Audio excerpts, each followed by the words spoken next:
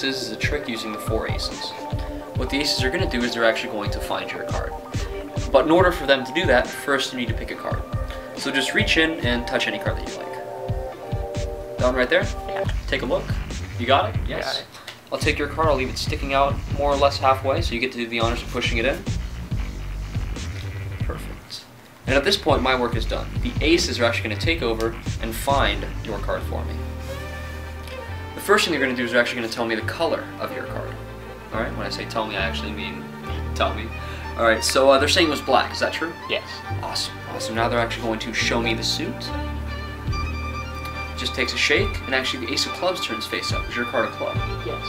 Perfect, perfect. And if you just watch, it takes a wave.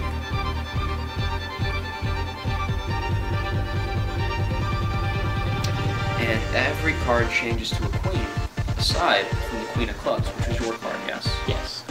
And if you watch the ace, it just takes a wave, and all 4 cards change to queens.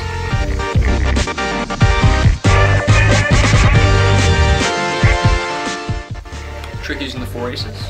And snap, we actually get the ace of hearts. To get all 4, just takes a second. Check those bad boys out, make sure they're all copacetic. Normal, nothing wrong with them? Nothing wrong with that. Awesome. And also you're going to reach in there and grab a card.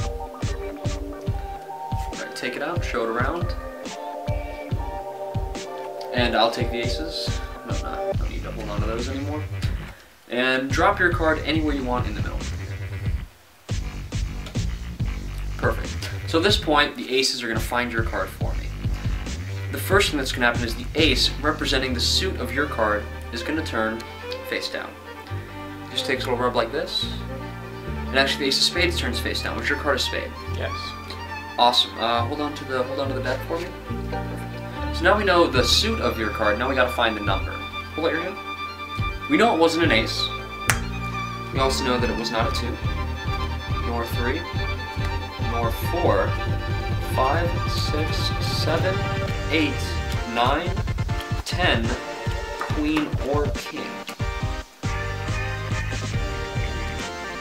What could it possibly have been? See, because I did say, however, that the aces were going to find your card. Which is why the aces are now face up in the center with 1 card in between them. And of course, not just any card, actually your Jack of Spades.